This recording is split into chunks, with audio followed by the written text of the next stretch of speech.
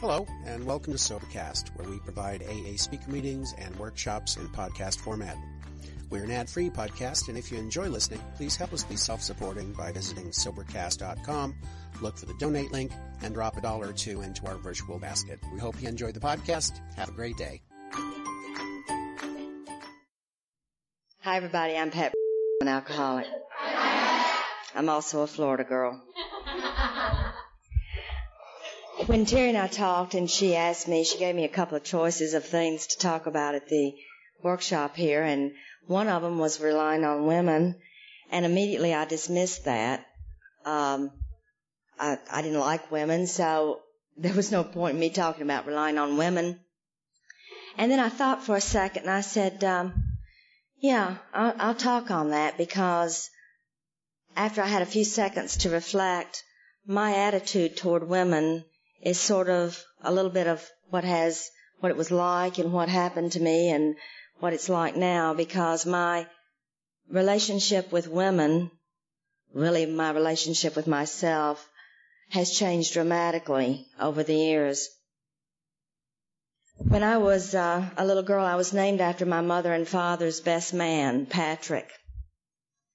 And I always felt like they were a little bit disappointed because I was not a man. And they always would tell me this story, and they would tell me that Patrick was 6'4" and just a giant of a man, and I was a pretty insignificant little toddler. I was the only grandchild for 12 years, and I loved that. I had a half-sister, but she was always at her father's, and I would go up to my grandparents where all the uncles and 2 aunts were. And I loved that because I was the only kid. But I observed a lot of things there, too. One was my grandmother was so partial to my uncles over my aunts, it was unbelievable. They lived in a farmhouse in Tennessee. And the house was heated by fireplaces and coal stoves. And my grandmother would tell my aunts to go outside and bring in the wood. And my aunts would laugh and say, what about their brothers? And my grandmother would say, oh, they've been working hard all week. You all go out and get them. And my aunts would go out and get the wood. And then after dinner, my uncles and my dad would all sit around in the main room, and they would have an after-dinner drink or smoke. Oh, man, I thought that was so neat. And the women cleaned up. And I learned real fast what it was like to be a woman when I was little. And I didn't think the women had any fun at all. And the men would sit there and they'd play chess and they'd talk about important things. And the women cleaned up. I just really didn't think women. I would ask Mother, what she, was and everything, and she would just be a housewife. And the words always just were bitten off of her tongue. And I didn't think women were very important at all. And when I was little, I really didn't like women at all. I wanted to be more important than that. I liked men. Besides, my uncles played with me. And one uncle played with me a little bit too much. And gave me what I call a hole in my soul. I was not an incest victim. I'm an incest survivor. But the love that I thought that he was giving me was actually to satisfy his own sick pleasure. But I got love and sex and all kinds of things like that real mixed up in my head when I was real little. But I didn't know that men were something that I wanted to please. And the only person that was a threat to the men in my life were women. So I learned very, very early not to like women. And I didn't. When I hit adolescence, my mother was very, very, very reticent about telling me what it was like to be a woman. I don't think my mother liked being a woman very much sometimes. And I was really unprepared for menstrual cycles and nice things like that. And I remember when I got my first period, I thought I died. You know, some of you may have gone through one of the similar. I really thought I had died. No one told me. And so I waited about a day, and because my family also was a family of secrets, and I thought maybe if I just didn't talk about this, it was just going to go away, and it didn't. And I learned about the curse. Remember those words? And I got another reason not to like women real fast, you know. And my mother was of the old school, and I couldn't wash my hair. God forbid take a bath when you've got the curse. And so, you know, the deal, I couldn't shave my legs then because that was too close to like wearing makeup, and nice girls didn't wear makeup until they were 16, so I had hair everywhere and this curse, and I just knew that being a woman was the pits. And it was. I went to Catholic schools. I'm a recovering Catholic too.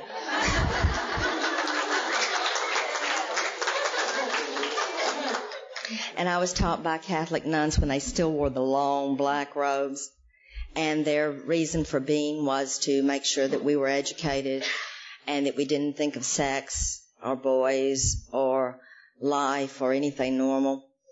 And they helped me. I decided that I was going to be a nun. That was going to take care, because nuns obviously didn't have the curse.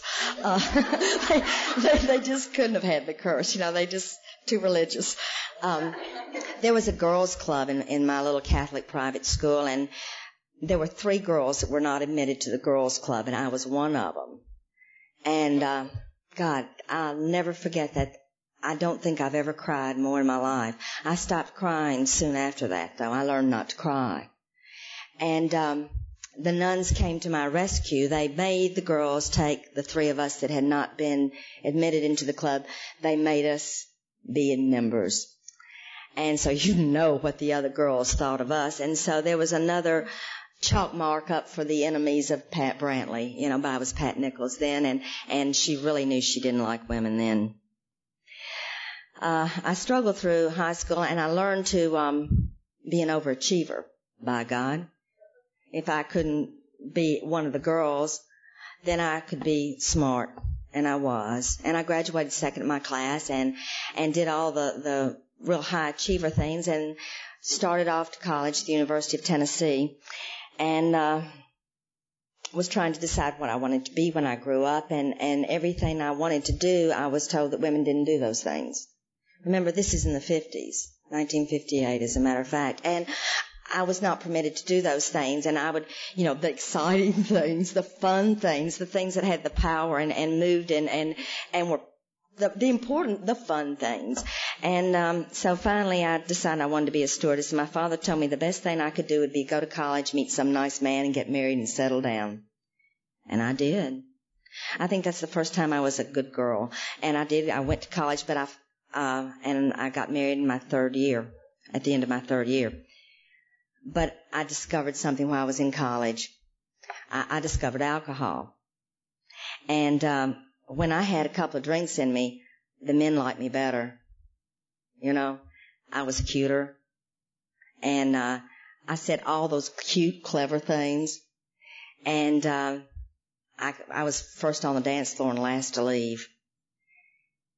I got drunk a couple of times. They carried me out of a football game. It was on television.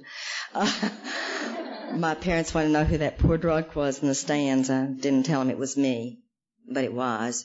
But that's what everybody did. It was no big deal. That's what everybody did back then. My school was one of the top 10 party schools in the country. It's rated by Playboy magazine, and that's important. And I was popular, something I'd never had.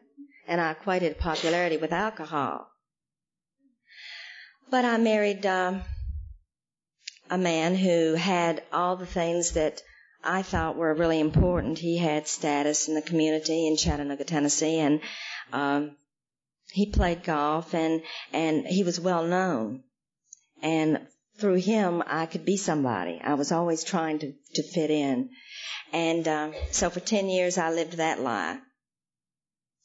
I did have 2 wonderful daughters, and I tried to do the mother thing. I never really felt that comfortable doing the mother thing, because all the women would sit around and talk about babies and, how cute the throw-up was and all this other stuff. And I really just didn't think the women were too important. Surely there was more to talk about than just baby poop.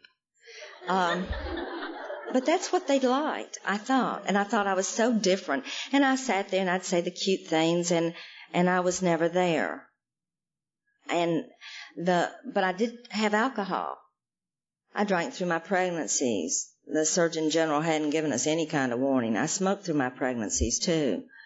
I thank God, and it's only by the grace of God that my daughters are normal, recovering, but normal, whatever that means. The marriage lasted 10 years. I could only live a lie so long, And the marriage failed, and I went back to school and got a degree, and I was going to be a social worker because I was still in the 50s mode of what is acceptable to a woman to do. And I did that for a while, didn't like it, and then went back and tried to still figure out what I was going to be when I grew up. I had 2 daughters that liked to eat, and I had to do something, so I got certified to teach school. Once again, a acceptable feminine type of job. And I did that and raised my daughters. And then I decided I was going to be the world's greatest school teacher. I could be something if I was the world's greatest school teacher. And I taught in an inner city school. And I was going to save all those folks from life, from teenage pregnancy, from abusive parents, single-parent homes, alcoholism, drugs. I was going to save the world. And I didn't do that. But I drank a little bit more. And it got easier to go to school in the morning, and it was hard, and I realized after 1 year that I wasn't saving anybody, and maybe if I was lucky, I could save myself. And I still didn't have an identity. I really didn't feel like a mother, and I really didn't feel like a career person, and I really didn't like women, and I was just kind of stuck in some sort of a limbo land. But I lived with a guy for about 5 years, and I became his little appendage, and all of his friends became my friends, and what he wanted to do, I did, and I just kind of followed along, and it was great, and I hadn't been drinking for about 5 years, and one thing he did do that I hadn't done in a long time was drink, and so I started drinking again, and it was just great. Because once again, I could say those bright things, and I had just forgotten how much alcohol relaxed me. And I lived that life for a few years too, and then he left, and I was caught with no identity. I was just kind of stuck with myself again, and I never really liked being with just me. It was just real hard. Because I didn't know who I was. I just knew I didn't like myself. And I can remember thinking that I was sea foam. I don't know why that came to my mind, but I always thought I was sea foam. Because, sea foam would blow and it would bend itself into shapes. And then it would blow here and it would light a while and be that shape. And then it would move over there and be there for a while and be that shape. But it had no substance. And that's the way I felt so much. So I have a couple of recourses that I take when I'm backed into corners, and one of them is to do what I do well, and that's go to school. So I enrolled in graduate school, and that was fun. I decided that I was going to make a 4-point in graduate school while I worked full-time. And I decided I was going to go to graduate school in 2 years, and I did. And I damn near killed myself. But I did those things because I wanted to be Miss Graduate School. And I could have an identity doing that. I could do something, and people would look at me and be important. In the meantime, my sister had come down with ovarian cancer. And this was in 1986. I was still drinking. I drank a lot. I needed to drink then, because I was under such stress. I wasn't an alcoholic, though, because I didn't drink in the morning and I worked and I had a job. I drank a lot at night, smoked a little dope sometimes, and I would still go to bed and my eyes would be this big And I would be just lying on the bed trying to make myself relax. I can remember that now. And I could think of how many papers I had to do and how many books I had to get read. And I kept piling more and more work on myself so I could be somebody. And I would finally find a place that I fit in and that people liked me and that I would finally meet approval. And so I went through graduate school, and my sister had just this little problem with cancer. In my family, we always minimize things a lot, too. And it was really going to be no big deal. You know, they were just going to give her a little operation in her abdomen, and they got about 95% of it, and everything was going to be okay.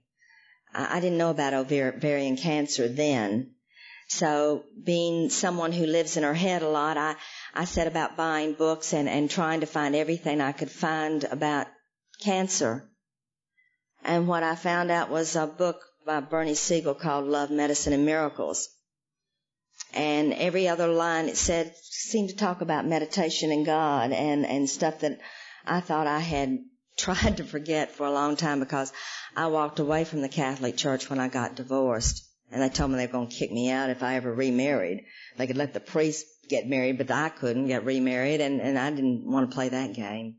So I started reading everything I could find my hands on about ovarian cancer, and all I found out were books about God and meditation. And I don't know why that happened. I know now, but I didn't at the time. I just thought it was one of those nice coincidences. And the one little operation turned out to be another little operation, and the roller coaster ride got a little steeper on the upgrades and a little lower on the downclines when we found out that my sister's cancer was just a little bit more serious than we had thought. And graduate school was going well. I still hadn't made anything but A's, and I was the darling of the graduate school, and the little professors patted me on the head. And I went to my job, and I was Miss Education in Chattanooga, sort of to speak. And I was winning teaching awards and everything, and I would go home and shut my door and drink and be so afraid that somebody would find out who I was.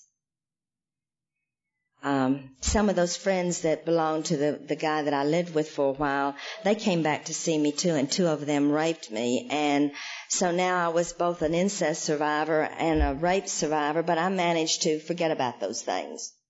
They just were a couple of little unimportant things that had happened along life's journey for me. But things were going well in graduate school, and my sister's cancer was just a small thing, and it was going to get better. And graduate school was looming close, and the comprehensive exams were not too far away. And my sister was going to take this little trip up to see the top cancer specialist on ovarian cancer in New York, and it finally dawned on me that she was not going to make it. You know, this was just not one of those little nasty things that was going to go away. And so I made a decision. I was going to save my sister. I could do it. I could do everything because I thought I could. I didn't know who I was, and I had no identity, no self-esteem, but I was going to save my sister and my mother and my father and the world, if someone had thrown that in at the time. I just didn't know enough people to throw in the world, I guess. I made the decision in the spring of 1988, 1 week after my comprehensive exams, that I was going to move to Florida. And I did. August of 1988. August the 6th, as a matter of fact. My sister came to see me. By that time, she had another blockage in her lower abdomen. For a year, she had been fed through a port in her clavicle. And, you know, we never talked like sisters. We never shared like sisters. And she was a woman, you know, and I just didn't really identify with women at all. She wasn't the enemy, but most women were the enemy. They were people who hurt me, and I felt alienated from them. And I really didn't like me, and I was a woman, and so I did not like them either. And my sister and I we shared a mother, but that was really about it. And after I had been in Florida for a month, I just fell apart one night. And I was drunk.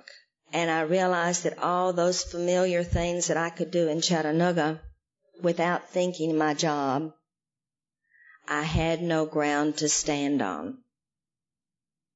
It was awful.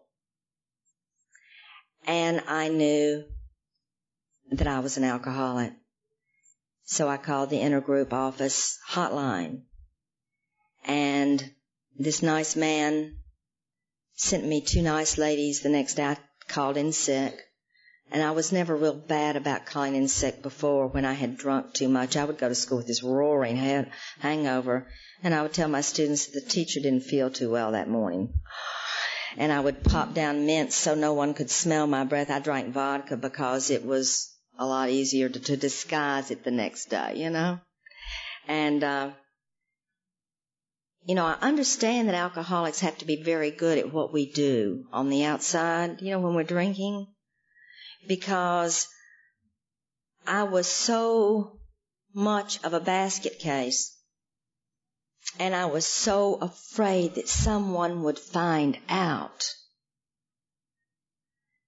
that I could leap tall buildings.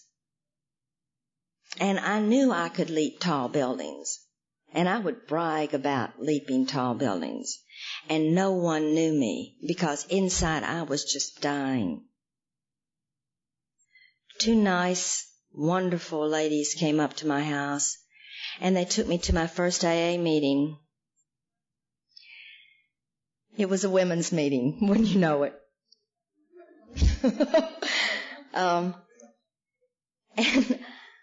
I thought, gosh, every woman in there told me a little bit about my life. And I remember thinking, what a neat meeting that was. And I picked up my white chip.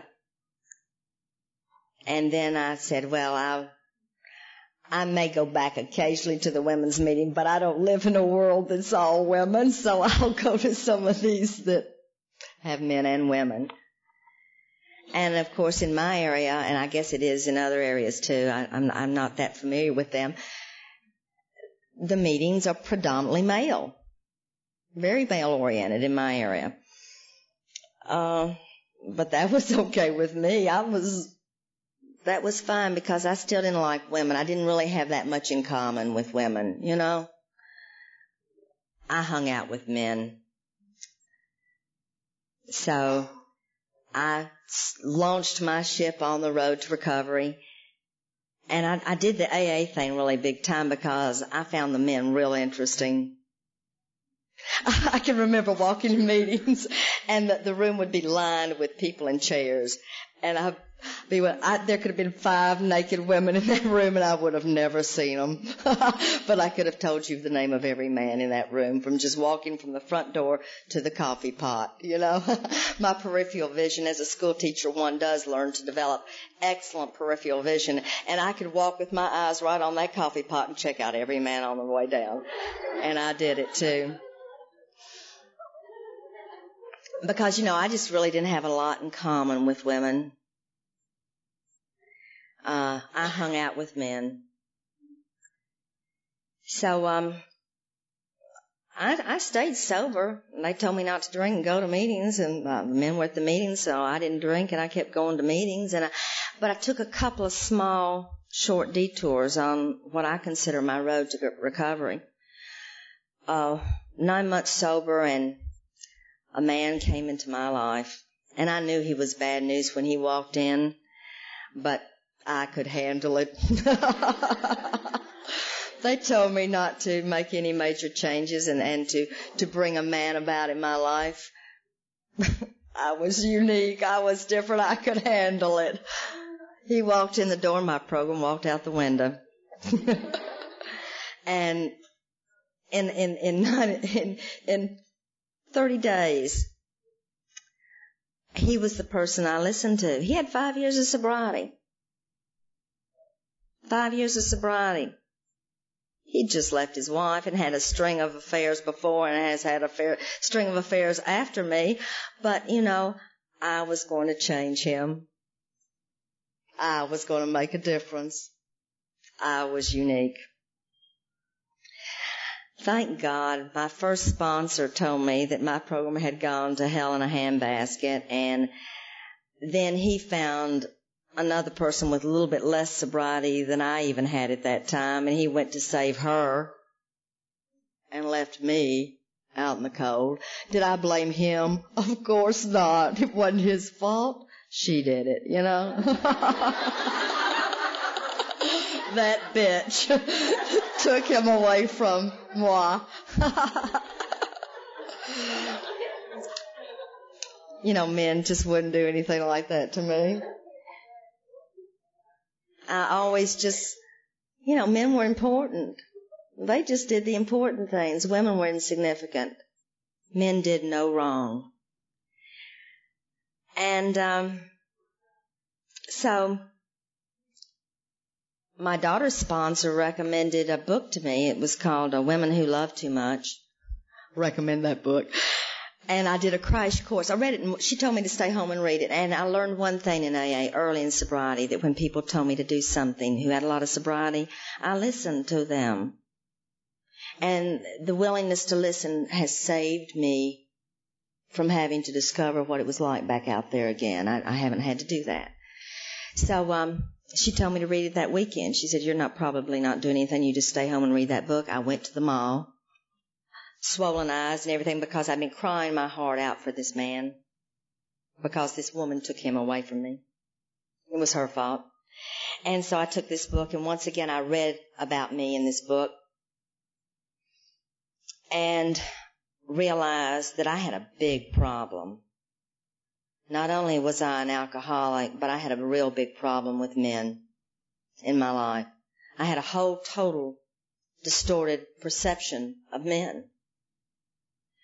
And so I started looking at men in my life, starting from the little toddler named after Patrick, and started just looking at where I was with men in my life, and realized that I was really sick. I was about 11 months sober, and it dawned on me how truly sick I was, and that alcoholism was a disease that I had, but I don't believe I ever would have picked up that first drink had I not had some of these other things eating away at my inside gut. So I swore off men, changed my meeting schedule, and went to AA meetings for the right reasons. And then he came along.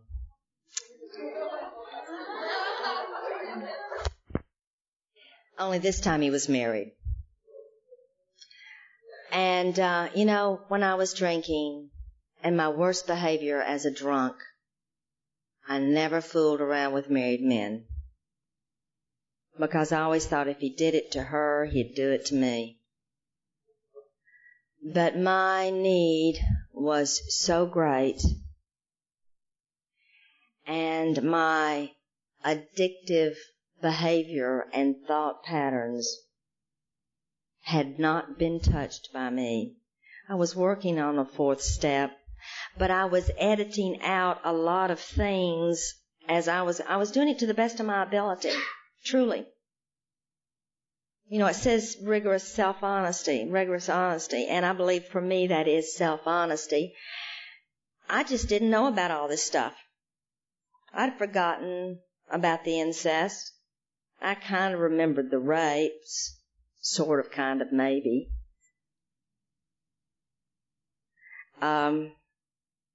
And for about 6 weeks, had an affair with a married man when I was 15 months sober. Again, a woman pointed out to me what I was doing. And it came as such a crushing blow to me, once again, to see how truly sick I was. And I went up this spring to visit my younger daughter in Virginia and made contact again with a friend of mine who predates me in the program by 6 months. I've known Linda for 26 years. We've been drunk together, and now we're sober together, and our babies were in diapers together, and we have long histories. And I was telling her about this affair, and I was depressed. It's not exactly the right word. I couldn't understand why. I couldn't understand what it was that I needed so badly that I would violate principles that I had when I was drinking, when I had a program. And I felt like I was living a lie, and I was. I was Miss AA in my area, but I was living a lie. And I said, damn it, he should have protected me once again. And Linda said, who in the hell do you think you are that any man is going to protect you? And it was like picking up another white chip for me. And she said, you might need to see somebody about some of these issues that you've got running around in your heart and in your soul, or you may go out there and drink again. And so I did. And I went to a therapist, a woman, and together we've been combating some of the demons inside of me and some of the issues that I've faced that are not real nice and happy. And, you know, a couple of nice things have happened. I'm in the process now of reconstructing my history as a child, going back to square one. And I am seeing that at every corner of my life, my perception of women was shifted just enough that I saw women as less than valuable. And I neglected to see men in my life for what they were truly.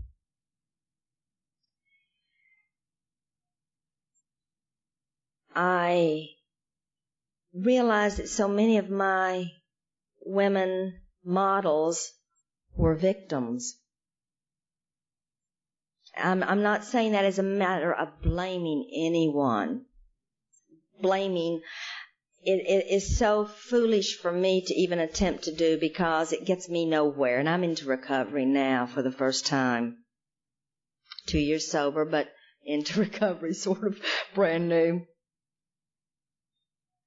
And I find that as my self-esteem gets to be more and more, my admiration and respect and warmth and liking for women gets to be more and more.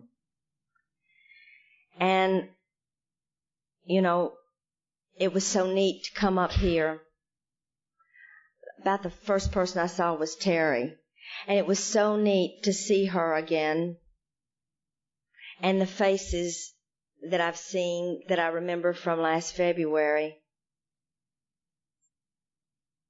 And if I could say that I'm looking forward to being here more right now than I did driving up in the car, because I know why I came. You reaffirm my existence now. I have a persona now.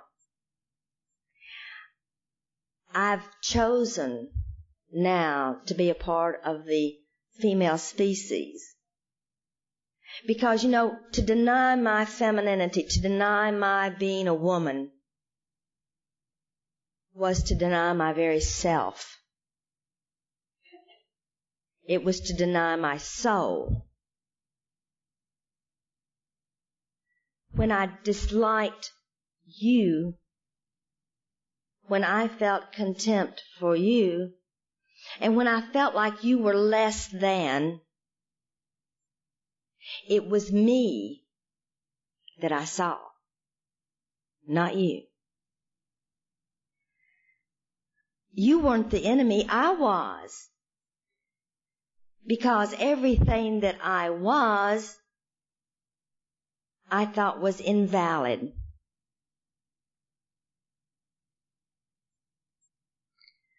I feel such strength from you. I came up with the Florida girls, and we sit in meetings together, and there is warm, loving care there. I have sat in my therapist's office as I attempted to reconstruct the incest in my life so I can get on the other side and forgive it and get on with it, I am tired of these past burdens, and I have to work through them to let them go. And I know I can do that now because I see me in your eyes. And I like what I see.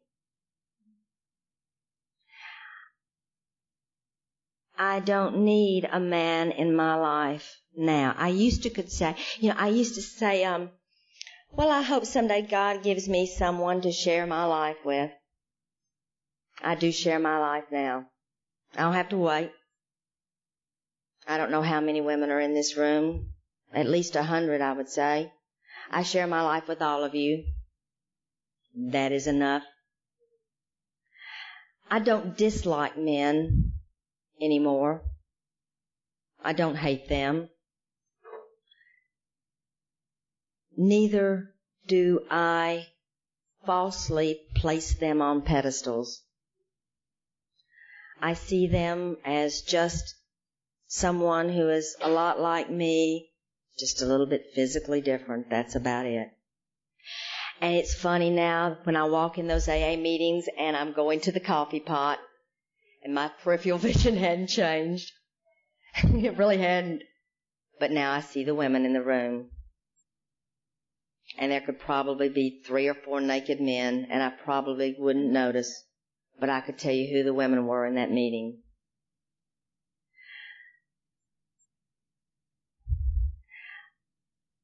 You see, I'm learning to like me. And I've joined the female race. And I see the strengths. Many of us are survivors. Many of us have overcome more than just alcoholism. Well, that was a piece of cake. All I had to do was not drink and go to meetings. That was easy. Overcoming life's been another little sticky one. I am so grateful to each and every one of you for who you are and where you've been, for being there for me when I didn't like you, when I had my little plastic smile on. Thank you for being there for me when I hurt and I didn't know why. I just knew that it hurt. Thank you for being for me when I went back and did the same thing again and again and again. Thanks for understanding and not saying, oh, won't she ever learn? I'm learning now. I remember last year at this workshop, someone said something at one of the meetings that has carried me through so much. And it was, your hell is your hell. And I feel like my recovery has been reflected in my feelings and my relationship with women. It's almost the same thing. I look forward to seeing you this weekend and in April, whenever I can get a chance to be in a woman's workshop. You will always be in my heart. Thank you, Terry, for letting me speak.